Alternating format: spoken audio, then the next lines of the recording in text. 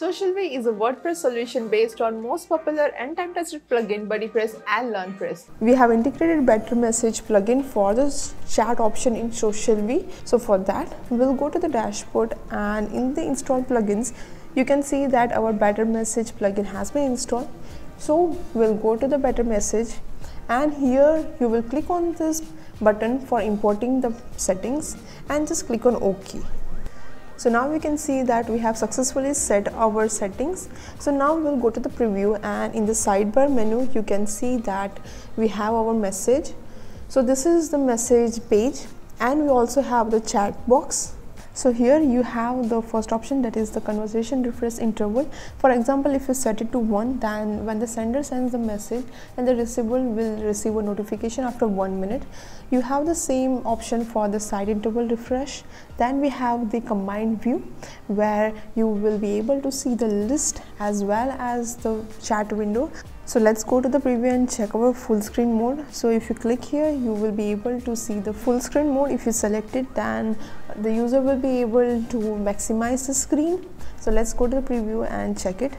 So here you can see that we can maximize our window. Then we have the show my profile button. So this will show your profile on the chat page. So if you go to the preview, here you can see the profile button. So when you go to the messaging option, so first let us just see the preview. So here you can see our messaging window. The first one is a fast start, which will immediately start the conversation. Then we also have the disable subject. If you don't want, then you can just deselect it. Then we have the other option, that is the searching user. So in that we have the option that is search all users.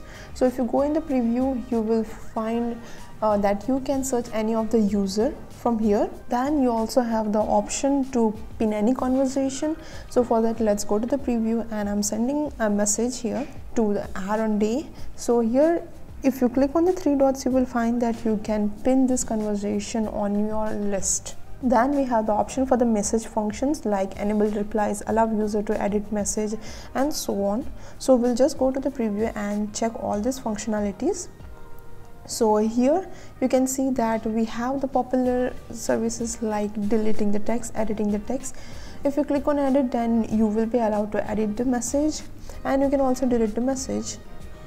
We also have the option for reaction. So here you can enable reaction and also enable detailed reaction.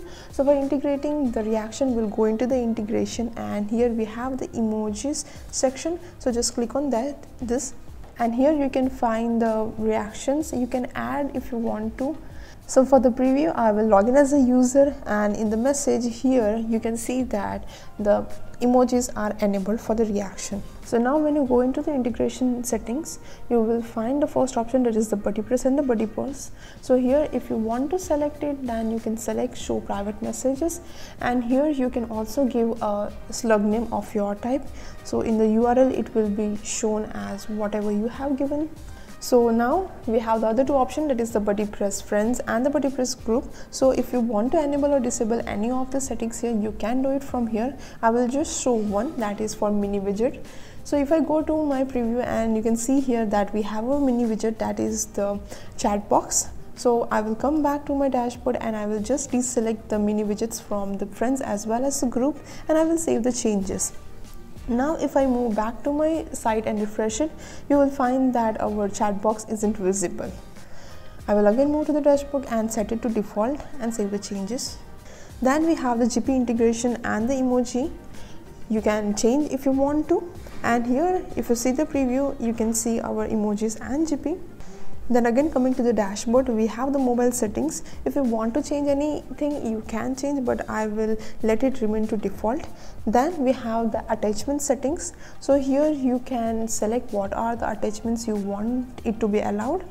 You can also change the format. You can also select all the formats that you want in it, like we have it for audios, videos, images, documents and all, and then I will just save the changes. Now let's go to the notification setting. So here you have different options that you can enable or disable. So if you want to enable the browser notification, then you can enable it from here. Now we will move to the restriction option, and the first option is if you want the user to allow the restriction of any conversation, then you can enable it from here. Then we also have the option that user will be able to see the blocked user. So let's go to the preview, and here if you click on the settings button, then the user will be able to see all the blocks user.